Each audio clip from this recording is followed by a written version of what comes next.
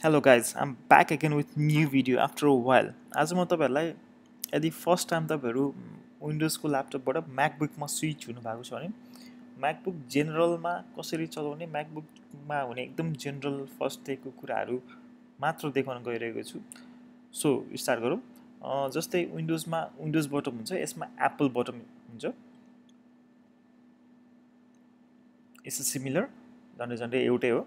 यसभित्र तपाईहरु देख्न सक्नुहुन्छ about this MAC, system preferences, location, Apple store, reset item, force quit, sleep, restart, shutdown, lock screen, log out.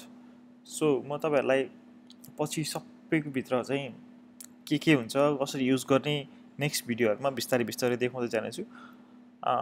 आजलाई चाहिँ normal desktop भित्र चाहिँ के हुन्छ डेस्कटपको कुराहरु मात्र देखाउँछु। सो यो सर्टकट आइटमहरु हुन्छ, यसलाई डक भन्छ। डक भित्र तपाईहरुलाई चाहिने सबै प्रोग्राम फाइलहरुको सर्टकटहरु हुन्छ। नर्मली सर्टकटहरु जस्तै सफारी, मेल, कन्ट्याक्ट्स, क्यालेन्डर, नोट्स भनेको जस्तै यस्तै अथवा हामीलाई चाहिएको कुराहरु चाहिँ हामीले यहाँ ल्याएर राख्न पनि सक्छौं अरु सर्टकट बटमहरु। चाहिँ फर्स्टबाट जाउँ फाइन्डर। फाइन्डरमा चाहिँ फाइन्डर भनेको चाहिँ यो एउटा विन्डोज एउटा खोल्ने एउटा विन्डोज हो। यो भित्र चाहिँ हामीले इन्स्टल गरेको अरु चीजहरु जस्तै ड्रपबक्स, गुगल ड्राइभ, आइक्लाउड ड्राइभ यस्तो चीजहरु नर्मली यसमा हुन्छ। त्यसपछि यो डाउनलोड्स भन्ने फोल्डर हुन्छ, डाउनलोड्स भन्ने ड्राइभ भनौँ। यो ड्राइभ भयो। डाउनलोड्स भित्र चाहिँ सबै हामीले वेबसाइटबाट डाउनलोड गरेको फाइलहरु, सफारीमा अथवा गुगल क्रोममा डाउनलोड गरेको फाइलहरु चाहिँ यसमा आएर बस्छ। अनि एप्लिकेशन्स भनेको चाहिँ यो भित्र एप्लिकेसन हामीले इन्स्टल गरेको सबै एप्लिकेसन्सहरु, सबै प्रोग्राम फाइलहरु चाहिँ यो भित्र आएर बसेको हुन्छ। एप्लिकेसनहरु हामीले सबै एप्लिकेसनहरु कुनै एप्लिकेसन हामीलाई खोल्न पर्यो भने हामी यसमा आउनु पर्ने जरुरी छैन।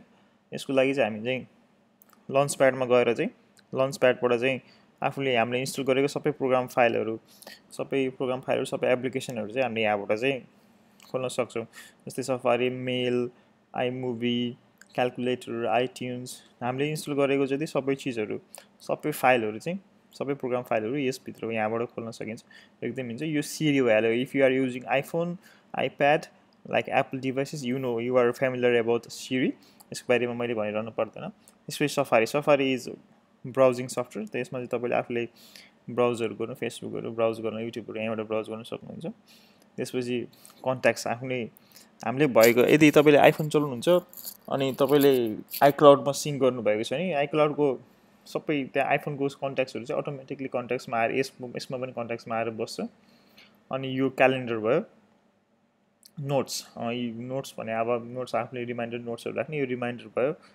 म्याप्स, म्याप्स, फोटोज यो भित्र सबै फोटोहरु, आफ्नो फोटोहरु चाहिँ यो भित्र गएर यसमा हुन्छ।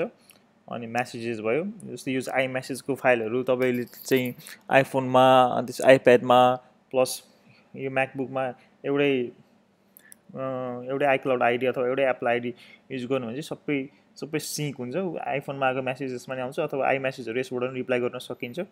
यो फेस टाइम भयो। यो सेम फेस टाइमले जसरी आइफोनमा काम गर्छ यसमा पनि त्यही काम गर्छ।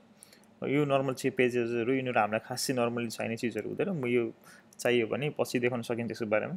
आइट्युन्स भयो। जस्तै म्युजिकहरु आइफोनमा हाल्नलाई, म्युजिकहरु सुन्नलाई, म्युजिकहरु म्यानेजमेन्ट गर्नलाई चाहिँ आइट्युन्सबाट युज गर्न सकिन्छ। आई बुक्स भने नि नर्मली अनलाइन बुकहरु चाहिँ हामीले यसमा डाउनलोड गरेर यसबाट पढ्न सकिन्छ। यो भयो एप स्टोर भने कुनै सफ्टवेयर चाहियो, कुनै एप्लिकेसनहरु चाहियो हामीले यहाँबाट डाउनलोड गर्न सकिन्छ।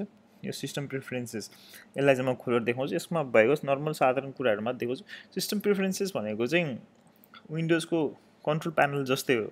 यसमा हामीलाई चाहिने जेनरल यो भित्र जेनरल सेटिङहरु, त्यसपछि डेस्कटपको सेटिङहरु, डक सेटिङहरु, नेटवर्क सेटिङहरु, वाइफाई देखि लिएर नेटवर्क सेटिङहरु, इमेलहरु, ब्लुटुथ सेटिङहरु, नर्मल कीप्याड, माउस अनि डिस्प्ले सेटिङहरु, नर्मल सेटिङहरु चाहिँ हामीले यहाँबाट जस्तै युजर अकाउन्टहरु बनाउनु पर्यो भने सबै हामीले यसैबाट सेटिङ गर्न सकिन्छ। यो दिस इज जस्तै टाइम एन्ड डेटहरु चेन्ज गर्नु पर्यो भने नर्मली यो कन्ट्रोल प्यानलकै काम गर्छ। विन्डोजको कन्ट्रोल प्यानलको काम चाहिँ सिस्टम प्रिफरेन्सेस भित्र हुन्छ।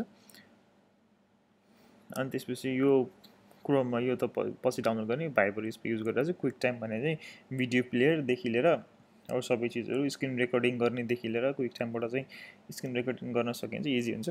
अनि यो रिसाइकल बिन भ्यालु, ट्र्यास भनेको रिसाइकल बिन, विन्डोजमा भएको रिसाइकल बिन।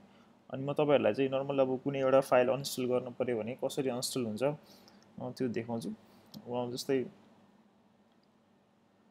फाइन्डर खोल्यो, एप्लिकेसन्समा गयो, कुनै पनि फाइल अनइन्स्टल गर्नु पऱ्यो भने चाहिँ यसमा चाहिँ एकदम सजिलो हुन्छ।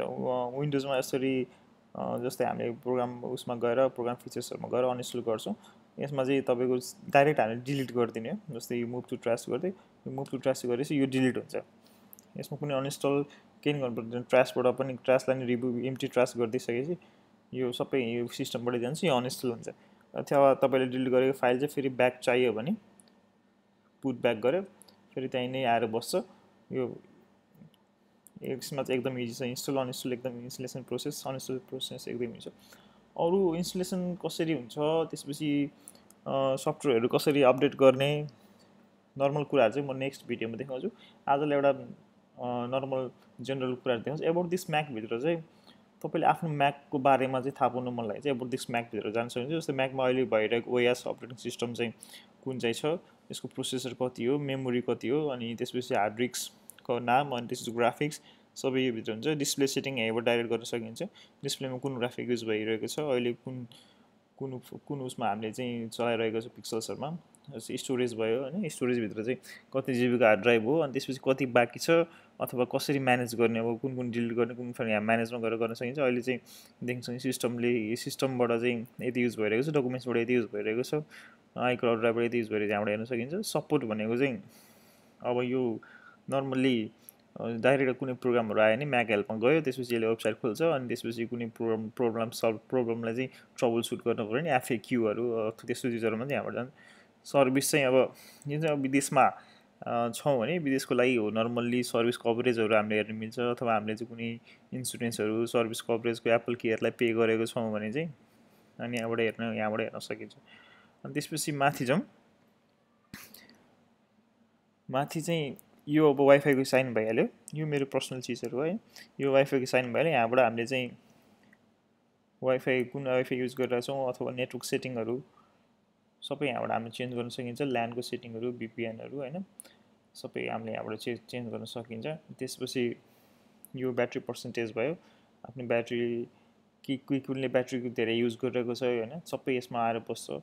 त्यसपछि ब्याट्री पर्सेन्टेजहरू, एनर्जी सेभर प्रिफरेन्सहरू हामीले यहाँबाट, ल्याङ्ग्वेज सेटिङहरू हामीले यहाँबाट गर्न सकिन्छ। कुन किबोर्ड युज गर्ने, अहिले जस्तै नेपाली छ भने देवनागरीमा गयो, ब्रिटिस छ भने ब्रिटिस, अहिले मैले ब्रिटिसमा युज गरेको छु, युएस छ भने युएसमा गएर युज गर्न सकिन्छ। त्यसपछि हामीले गएर चाहिँ टाइम चेन्ज गर्न सकिन्छ।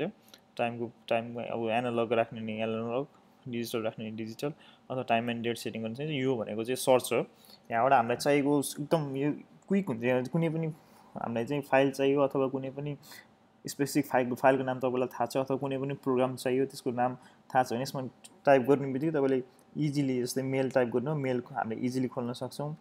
जस्तै क्रोम चाहियो, क्रोम इजिली अटोमेटिक आफै आइहाल्छ, क्रोम आफै खोल्न सकिन्छ, इजी हुन्छ।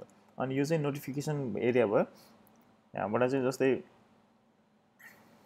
यो वेदरहरू, क्यालेन्डरमा तपाईँ कुनै इभेन्ट सेयर गर्नुभयो भने सेटहरू, अथवा भोलिको लागि कुनै इभेन्टहरू छ भने यहाँ देखाउँछ। त यो चाहिँ यो बिजनेसको स्टक्सहरू भयो होइन, यसरी आएर बस्छ।